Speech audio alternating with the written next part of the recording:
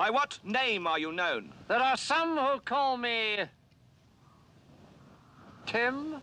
Welcome to another episode of Timmy Talks, the channel where we talk old school magic.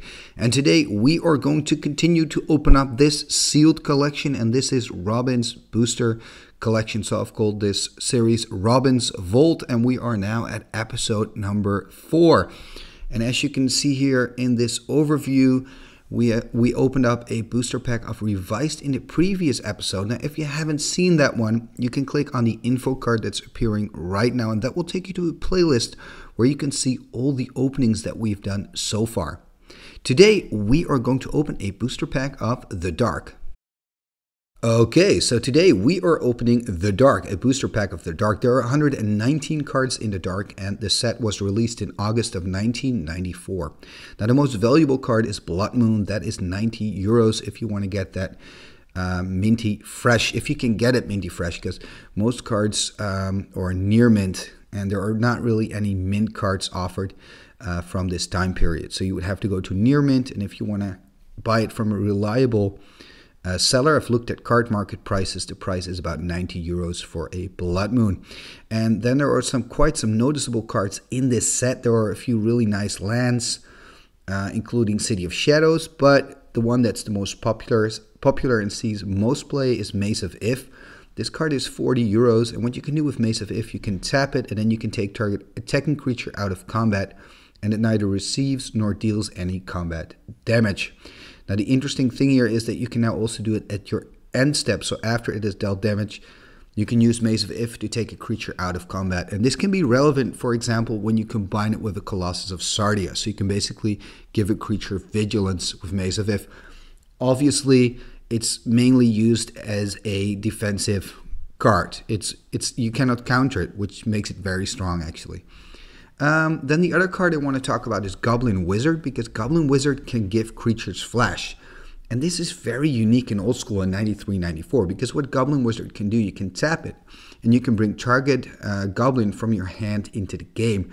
And you can do this whenever. So you can also do this during your opponent's turn. So you're giving your creatures flash. And considering that Goblin King is now also a goblin, you can just flash in your Goblin King and give all your creatures +1/+1 as some kind of instant effect if you're playing with a Goblin deck, obviously. So yeah, I thought this was just a really cool mechanic to discuss. And the last card I want to talk about is Preacher. Preacher has beautiful art, first of all, but also it does something. It's kind of a control magic, but then for white. And this is quite interesting, because when you're talking about stealing things, you automatically think about blue. But Preacher also made it possible for white. So you can tap Preacher and you can take over a creature from the opponent. But here's the thing. Your opponent gets to choose. Still, it's super annoying, and it's really a difficult card to play against. So these are the cards I wanted to discuss prior to the opening. Robin, good luck, and let's see what he finds in his booster pack. 1994.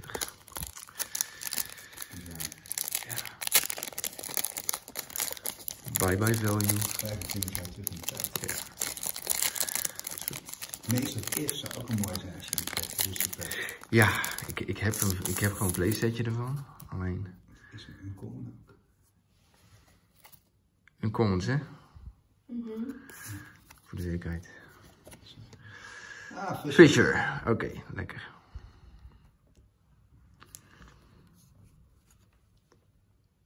Giant Shark. Als je Noobcon wint, krijg je een Giant Shark. Hè? Festival. Noobcon? Ja, Noobcon is het wereldkampioenschap in Zweden voor Old School Magic. En als je die wint, krijg je een Giant Shark. Oké, en die lekker. moet je dan in je deck stoppen. World of Binding. Exile creature become tapped. Oh, op zich wel, Dat is wel oké, hè? Wel oké.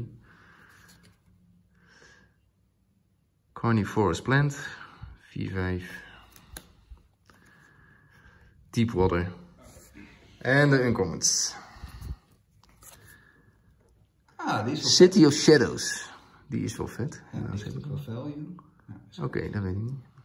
Welcome to Value Town. Yes, we have something of value here, ladies and gentlemen. The City of Shadows. This is a €25 card, at least. if you can get a booster fresh. And it's, besides the value, it's just a beautiful card to look at as well.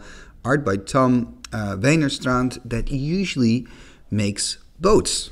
You probably know him from Merchant Ship, Pirate Ship, Ghost Ship, but in this case there is no boat on this picture. There's just a beautiful city, City of Shadows, a land from the dark. And what it does is you can tap to sacrifice one of your creatures, but remove it from the game instead of placing it in your graveyard, and then put a counter on City of Shadows. Now, it would have been even better if the creature would just go to your graveyard. Now, the other ability, it says tap, add X colorless mana to your mana pool, where X is the number of counters on City of Shadows.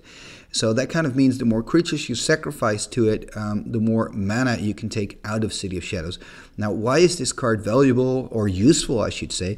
For me, from a 93-94 standpoint, it's handy. For instance, your opponent is playing a control magic over your creature. You can use City of Shadows. Your opponent is playing a lightning bolt on your hippie, City of Shadows. Your opponent is using a Swords Plowshares on one of your creatures, City of Shadows.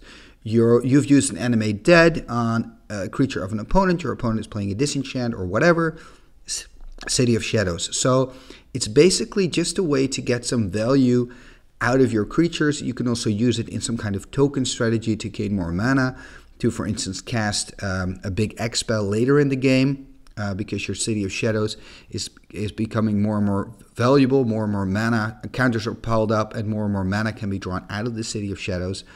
So it's just this funny card that invites you to brew. Anyway, congratulations, Robin, on this pool. Let's see what the last uncommon of the pack is.